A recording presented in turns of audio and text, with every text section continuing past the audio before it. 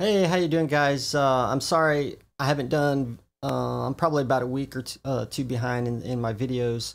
I've recently had the last 2 weeks some family come and visit, so a little bit busy with that and with work as well because we actually filmed some promos for my company I work for, which I'm going to be talking about here for today's topic, which is kind of shooting in bright sunlight.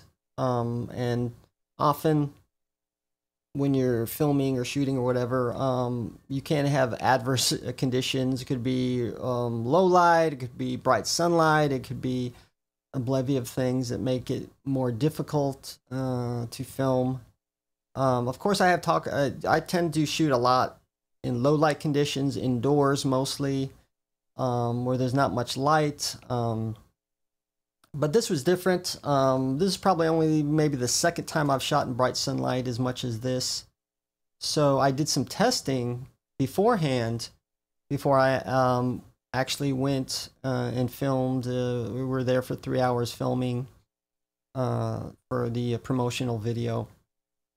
So to go more into it, you know, I went to my company. I said, hey, you know, we do all these things, you know, promotions and stuff. Why don't we film it? And it'd be great for advertising, put up on social media and everything.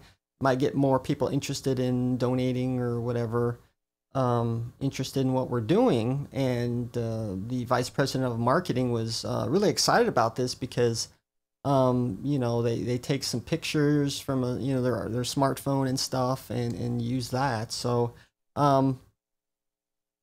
we planned this a couple of months in advance, but I knew the conditions was going to be during noontime, and the weather for the last few weeks was no cloud cover, so it was bright sunny conditions, which I knew was going to be a problem because the one time before I shot in bright sunlight, a lot of things were blown out. So I decided to do some testing to see the best way to approach this, which I'm glad I did. It really helped out in the long run.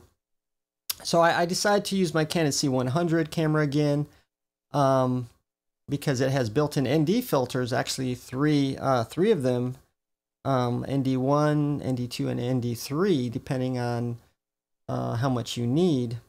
So basically, I also shot in a native ISO of 850. I maintained the ISO 850 at all times during the shoot, utilizing something called the Push Auto Iris, which maintains the correct exposure.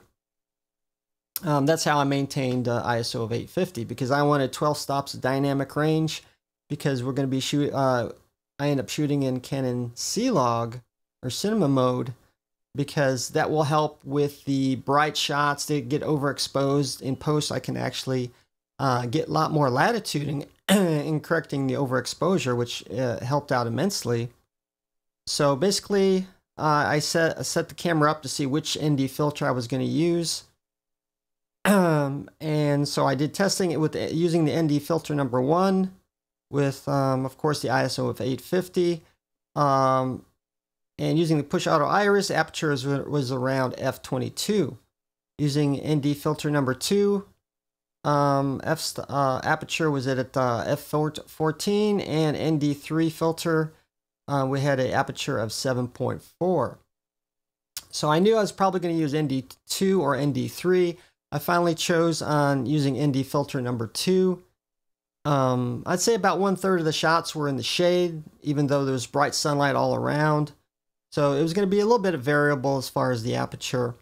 And I didn't really care about shallow depth of field, so I didn't really care what the aperture was set for when I used the Push Auto Iris, because I was mostly worried about the correct exposure. Like I said, things blown out, too bright, and the clouds, and some of the clouds were actually overblown, but using some of the post editing, it worked out great.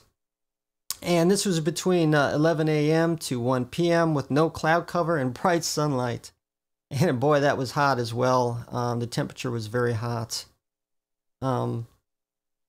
So Yeah, like I said, I decided to use the ND filter number 2 at f-stop around f14, depending, of course, if I was in the shade or in bright sunlight. The aperture was a little variable on that. It worked out wonderfully, by the way.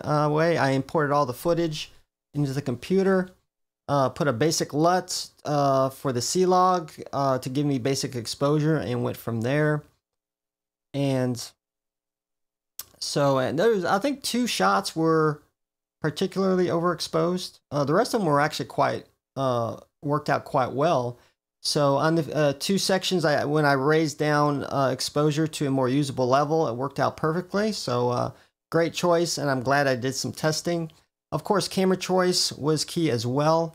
Not only does I think the Canon C100 work great in low light, but it works phenomenally in bright sunlight as well because it has those built-in ND filters, and that's kind of one of the reasons why I like Canon's whole cinema line, because they do utilize all built-in ND filters, which are real glass, by the way. They're not just electronic or anything like that. So of course it all depends on what camera you use. If you don't have something that has built-in ND filters, you can buy them separately in a set and then screw them on the end of the camera lens.